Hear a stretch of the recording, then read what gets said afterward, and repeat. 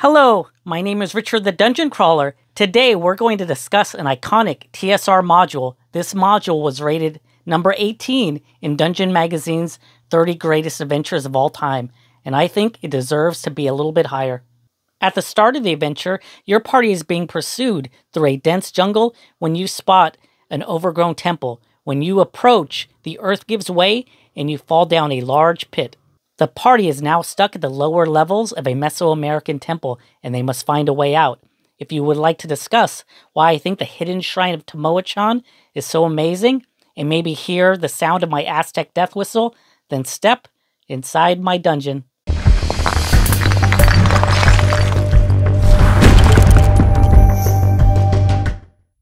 Full disclosure, I completely forgot about this module. I remember playing through the big modules like Keep on the Borderland, The Lost City, but I was left a comment about the art packet that comes with the Hidden Shrine of Tamoachan, so I immediately bought the PDF. The second I started reading this module, the memories came flooding back to me. I thought it was cool back then and even today. I like how it's set outside of medieval Europe. It's in an ancient civilization called the Olmens, which draw heavy influence on the Aztec and Mayan civilizations. I thought it was great to have a Dungeons & Dragons adventure in an area based in Mesoamerican cultures because I grew up hearing about the Aztec cultures, so now I get to roleplay in that environment. I remember the great artwork even today. There were 2 releases of the module, and I was familiar with the one with the reddish cover. It was stylized, but to me it signaled that this was a very much different experience, since it was designed after Mesoamerican art. The battle takes place next to a stone altar. The fighter doesn't look like a traditional European fighter. He is lightly armored and wears a feathered headdress. He also uses a traditional weapon. This is a wooden club with obsidian blades. The weapon is like a baseball bat with glass blades that are sharper than steel. The module comes with an additional art packet like in Tomb of Horrors. Some of the art is simplistic, while others are highly detailed. My favorite is number 2, which is a Mesoamerican statue. Either line diagrams or highly detailed pictures, I think this art brings life into the adventure, and to me shows great respect to the culture. Here's some art by Frederick Catherwood from my copies of Incidents and Travels in Central America. He, along with John Lloyd Stevens, explored Mexico and Central America in the 1800s. I think the authors must have did a good amount of research before creating this adventure. I wonder what the authors used as an influence for this amazing adventure. This is a quick side note, but it amazes me that there's still unexplored Mesoamerican cities. These cities have been grown over by the jungle and are so remote that they're vastly unexplored. If you're interested, please check out Luke Cavern's YouTube channel, link in the description. Because the jungle has grown so much over it. But this would have been encased in stone exactly like this. But the roots of the trees have grown into and between the stones and pulled the pyramid apart. Just like this right here. All of this would have been fine white limestone that would have been painted over potentially red, blue, sometimes green. But in the Mesoamerican world, it's a pin cushion with no more room for pins to be put in. It's completely covered with ancient cities, far beyond the world of ancient Egypt, far beyond the ancient Near East, the Middle East. This was a population that was more than 3 times the size of medieval Europe during medieval Europe's heyday. Ancient temples like this are everywhere. Less than 1% of ancient Maya temples or sites in general have been excavated. And they estimate that potentially around 60%, maybe even 70% haven't even been officially named, charted, mapped, anything. Okay, let's get back to adventuring. This module was played in the 1979 Origins Tournament. As your party is hacking through a jungle, you see the overgrown pyramid. Think Raiders of the Lost Ark or the OG Tomb Raider. When I spoke about the Lost City, I said I loved exploring an ancient civilization, and the Hidden Shrine of Tamoachan gives me that same level of excitement. But it's less about exploring and about more trying to get the hell out alive. The fold-out map is one of the best in my opinion. I like it because it is simple and straightforward. Some of the mega dungeons get kind of chaotic and overly complicated.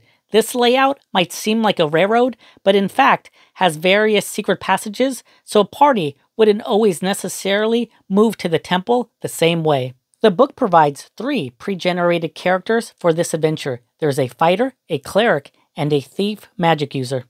Of course, you can still use your current party members, but I wouldn't recommend it. The pre-gens have specific skills and equipment that will be useful in this adventure.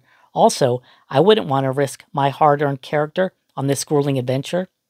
This adventure provides a scorecard to run this adventure as a tournament. For instance, you get points for finding secrets or negotiating with monsters. You also get points subtracted if you rush into battles. I don't think I would have done well in this type of system, but I remember reading this in middle school and just wanting to play in one of these big Dungeons & Dragons tournaments. But with the information this module provides, you could actually run one. The first new monster is a Nereid. This is a beautiful sea creature that could mesmerize male characters. You know, I really wasn't too impressed with this character since a monster manual already had the Nixie and Nymphs. But the Nereid does have some unique abilities though. Their only physical attack is to launch projectile spit that causes blindness. What I liked about this monster was the invisible shawl. If the shawl is destroyed, the Nereid will dissolve. If players can get a hold of the shawl, then the Nereid can be commanded by the holder of the shawl. The second new monster is really cool. This is the first appearance of the gibbering mouther, and this is one gnarly monster. This is a big, fleshy mass of eyes and mouths. They will try to eat anything edible in sight. When they spot their prey, they will start a gibberish chant. This chant causes confusion. They can spit and bite. Their spit causes petrification. Watch out for this one. It will be a tough fight. What's up with these 2 new monsters spitting? Let me know in the comments if you like any of these monsters and if you use them. The room descriptions are insanely detailed. They use standard text boxes with additional text below. Nowadays, there's a term called text walls. When I first heard this term, I immediately thought about this module. This module has dense text, so it is truly a wall of text. Many people have said to run this adventure, you'll need to get past the text wall, and I think that is 100% true. I read this module for the first time when I was in middle school. I actually read this adventure a few times in middle school, but never attempted to run it. I must have missed my savings throw versus that damn text wall. But I did rip it off a few times though. I worked on an adventure that had different Mesoamerican groups all inhabiting a lost pyramid, like in the Lost City. These groups were all battling each other for supremacy, so the party needed to join or fight the various groups in a more traditional dungeon crawl. There's going to be a spoiler alert now. I'm going to discuss a few of my favorite encounters, so if you're a player, find a dungeon master to run it for you, and if you find a good one, let me know so I can join. Tomb of Horrors is very trap heavy and has less combat, but I think this adventure strikes a good balance between dangerous traps and encounters, and many of the encounters have a unique twist. For instance, there is a mummified centaur. The mummy centaur will block characters from proceeding through the tomb. That was the first time I've seen a mummy that wasn't the human variety. Another crazy encounter takes place with an intelligent crayfish. If attacked, he'll call his bodyguard a giant hermit crab. The module says in combat, the crab will drag around its shell and try to pin characters with it. Another encounter is with a were-jaguar. It has a permanent statue spell cast on it, so it looks like stone. If the party takes any treasure from the room, the were-jaguar will attack. But along with combat encounters is poisonous gas. In rooms 1 through 38, there's a constant poisonous gas that will weaken party members. For every turn, each party member will need to roll a 1d6. The gas forces party members to get through the lower levels as quickly as possible. In fact, the pre-gen characters have scrolls to slow the poison.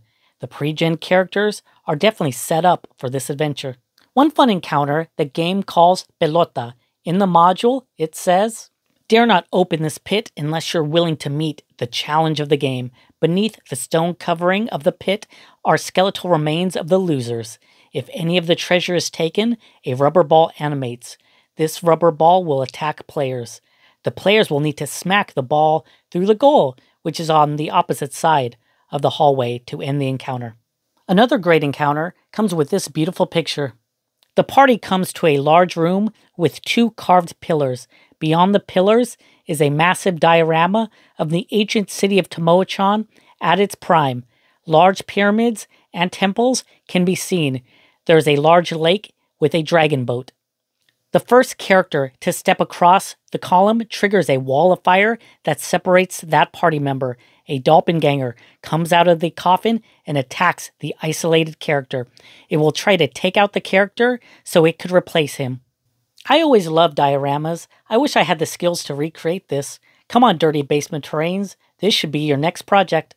The mirror encounter is really cool. The players see a large mirror at the end of a hallway. If the player stares into the mirror, they must make a savings throw versus petrification. If failed, the players will have the appearance of being under a hold person spell. But in the player's mind, they are fighting a feathered warrior.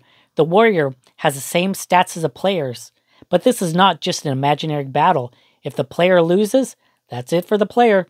My favorite encounter is when the party sees a seated warrior statue. This statue is wearing a feathered headdress and holds a scepter. The statue will duplicate the face of the first person who enters the room. Only the person being duplicated can remove the scepter. If the player holds the scepter for 5 segments, then the player will turn to stone and the statue will turn to flesh. The statue is actually a chaotic evil creature. It has the memories of the duplicated character. The player cannot return to flesh until the monster is destroyed and the scepter is touched to the defeated monster. Does anyone know why Goodman Games has not done an original Adventures Reincarnated on this module? They could flesh out the Jungle City. It seems like it'll be a good module to reincarnate. They would definitely have my money. Truly, thank you for watching all the way through and hearing me reminisce about one of my favorite modules. Please give me a like. It would definitely help the channel. Also, make sure you're subscribed and you'll be notified when the next adventure is ready. And I'll see everybody on the next dungeon crawl. Oh, wait a minute. Let's see what this Aztec death whistle sounds like. Here goes. I'm sorry about my neighbors.